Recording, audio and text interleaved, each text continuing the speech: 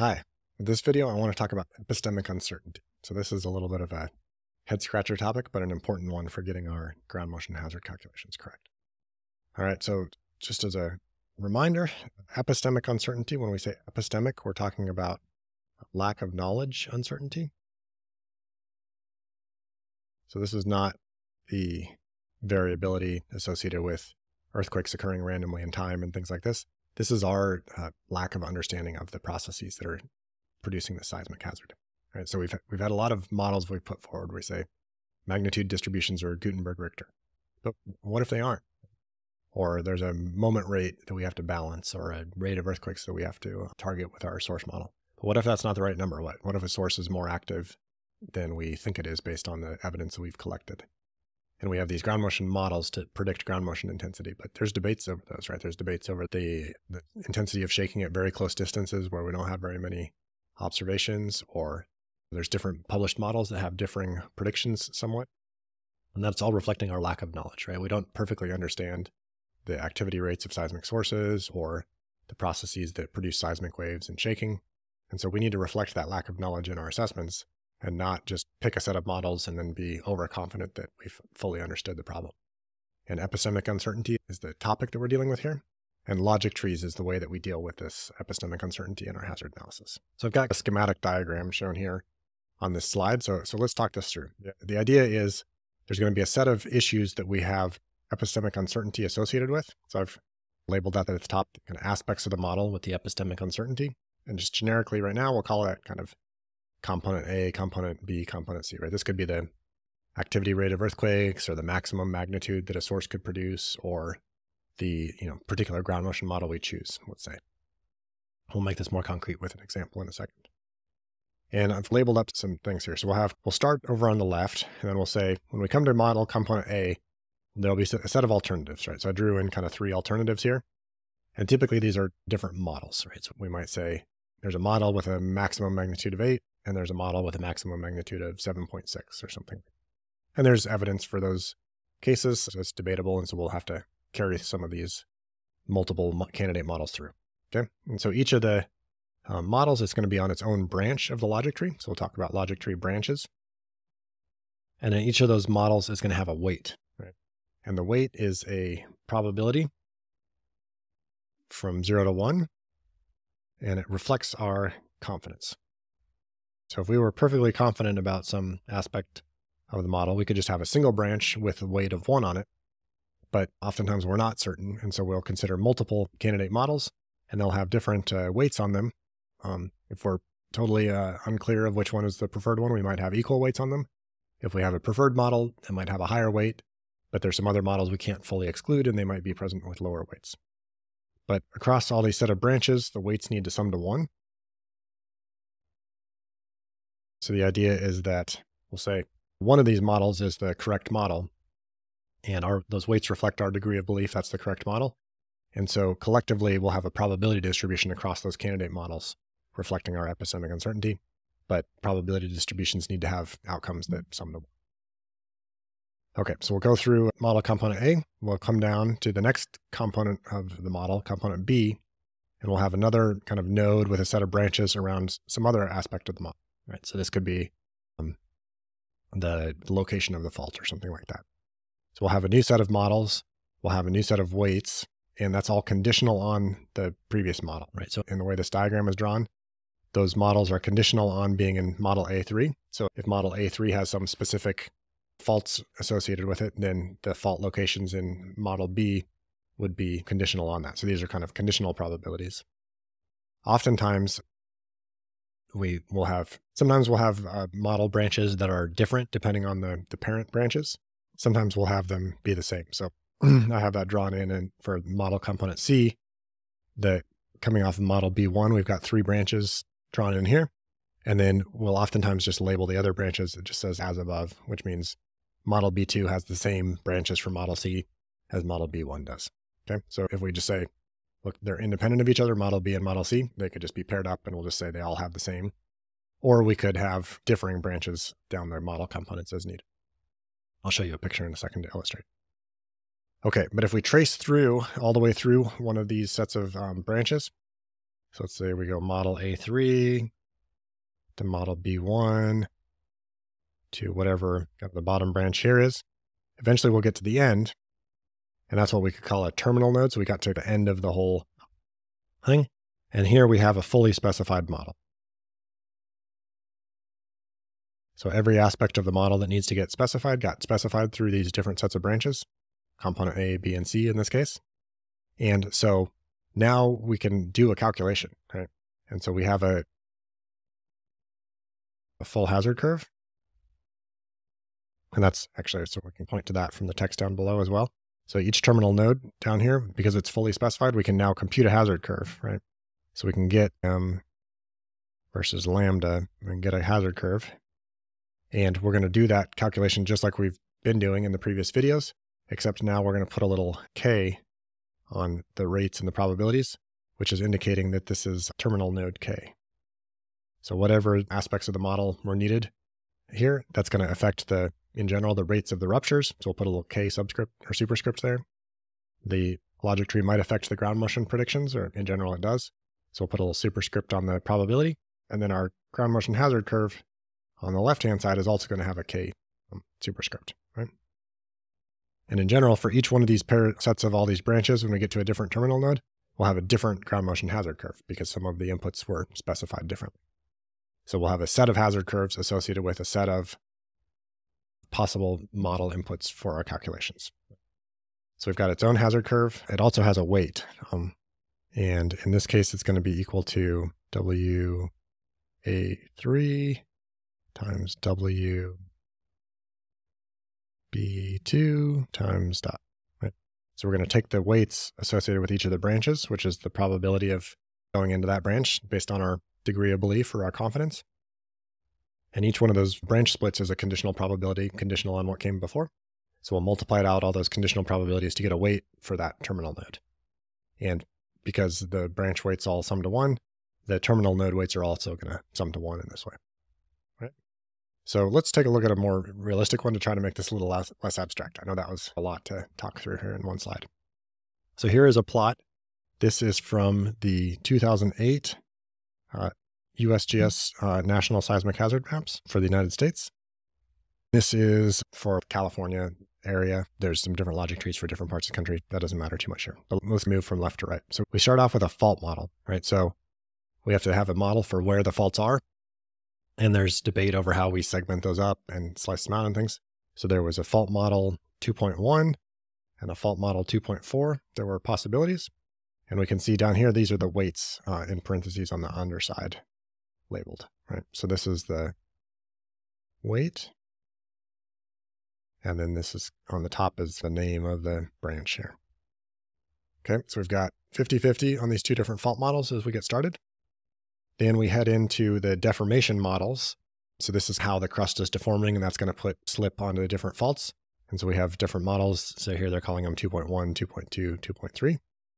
For fault model 2.1, fault model 2.4 at the bottom has got a different set of deformation models. So here the fault models and the deformation models are paired. They're not independent, and you've got different branches or different sets of branches for the top and the bottom. All right, so we get through the fault models, deformation models. Now we're to earthquake rate models. So how often did all these different ruptures occur? And in this case, we're going to say all 6 branches that we've gotten to so far are the same. So we have as below and as above named. We don't have to replicate the branch for every case. We'll just do it once, and we'll say all 6 of the deformation model nodes have the same thing. So we've got magnitude area relationship. So that's those models predicting, given the fault rupture area, what's the magnitude. We've got some kind of type A fault models. We won't go through all these, but you can see there's a set of decisions around the earthquake rate models that branches out throughout. And then on the very far, we get to the ground motion models. And so we say there's more than one model to predict ground motions. In this case, they use 3 different models, and they all had equal weight. 1/3, 1/3, 1/3. Unable to decide that one of those models was preferred, but there are differences in the predictions, and we want to reflect that as a true epistemic uncertainty. Okay. Then they've put some further epistemic uncertainty in saying just because there's 3 published models that are credible doesn't mean that's the only 3 things that could happen in terms of ground motion results.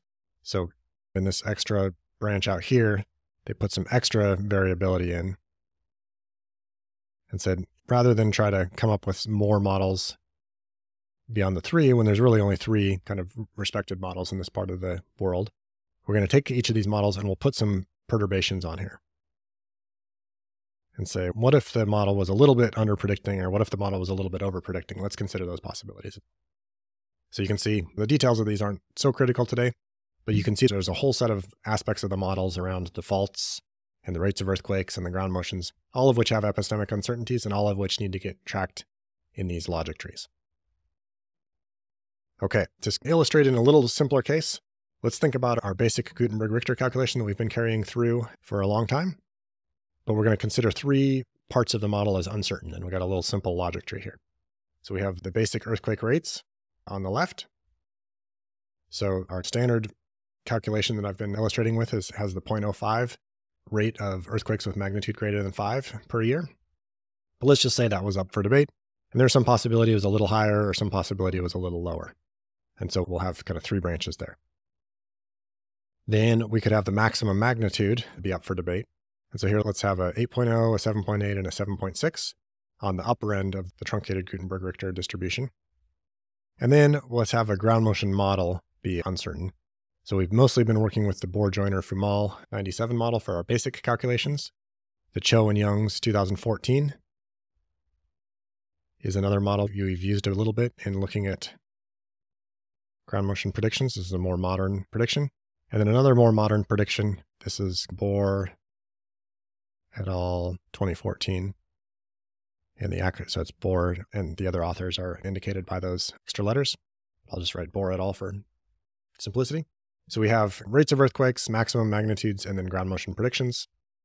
And I just put as below and as above to say let's replicate in every case. So we'll have 3 times 3, or 27 different permutations of ways that these models could come together. 27 terminal nodes and 27 hazard curves. Okay, so let's take a look at what that looks like.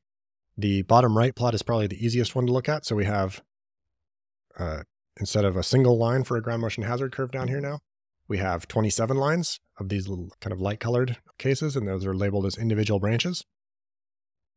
And so first we could just plot out all 27 of them. Not all 27 of them are equally weighted though. If we go back, you can see that the weights are not 1/3, 1/3, 1/3. Some of them have higher weights than others, just for sake of illustration. And so it's not that we just have 27 equal votes here. Some of the votes count a little bit more than others. So what we can think about here is if we pick pick an intensity measure, and I'm going to pick 0.4G here for illustration. We could draw up through all these hazard curves and say, at 0.4G, I've got 27 different estimates of the annual rate of exceedance.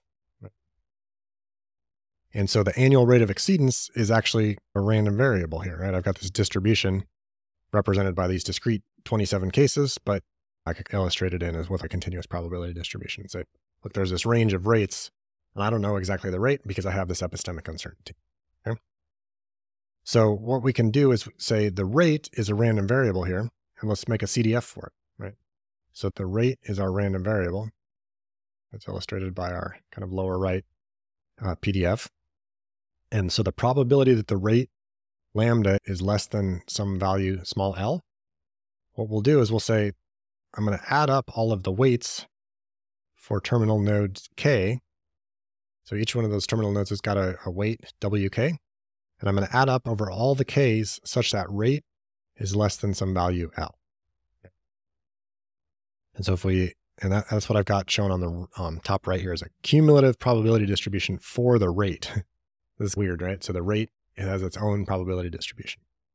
And if we pick like a rate of, say, this is something like 0.6 times 10 to the minus 3, I could find 0.6 times 10 to the minus 3 in this lower plot here, and I could find how many my hazard curves gave me a rate less than 0.6, and what were the weights for those cases, and I'll add them all up, and that's going to be the y-axis value on my top right plot. So I can see all of the logic tree branches said that the rate should be at least 0.1 times 10 to the minus 3 or something like that. And all of them said that the rate should be less than 1.5 times 10 to the minus 3. But in between, they varied a bit depending on those different characteristics that we've varied. So we have this kind of stair-steppy cumulative distribution plot with 27 steps in it, and the heights of the steps are those weights from the terminal nodes. Right? So that's our kind of full probability distribution. We can compute a few different things off of this distribution. Right? So we could compute the median value, which in this case is about 0.6. And so I've actually got it labeled probably a little bit wrong in my figure down below. I've got the median drawn in with the dashed line. So we could do this at every spectral acceleration intensity and draw a median hazard curve. That would be the median rate, where half of the logic tree weight is below that and half of it is above. We could also compute some other percentiles. It's not uncommon to look at like 15th percentile and 85th percentile to get a range. We could also compute a mean rate. So that's my bottom equation here. So we could say for each rate, I'm going to take the rate times the probability that rate is the correct weight per my epistemic uncertainty assignments. So it's a rate times a weight. We'll sum that up over all of the models, and that'll give me an expected value of the rate, right? And that's drawn in with the vertical line in the top right figure here at something like 0.7. Turns out the mean rate is the kind of theoretically appropriate number to be using if we're going to make some decisions later on about safety of structures and things like that. We'll return to this topic later, but the mean is the standard metric that we output and use. So when we go to a place like the US Geological Survey ground motion hazard curves, and we just download a single hazard curve, this whole story that we just went through is not explicit for us. They just give us a single hazard curve, and they're giving us the mean hazard curve. Right? So that's reflecting epistemic uncertainty, and that some of the values are higher and some are lower, but our just summary metric out the back is going to be the mean hazard curve. It comes from all this. Okay, so a lot to think about, but we have all the machinery to do this. We just have to compute hazard curves for different permutations of model inputs. We have to put weights on things. That's a little bit tricky to decide what those weights are going to be. But then we can proceed getting the sets of hazard curves and computing median ground motion hazard curves and mean ground motion hazard curves.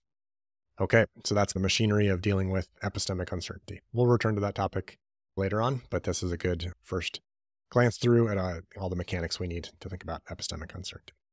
Okay, so that's it for now.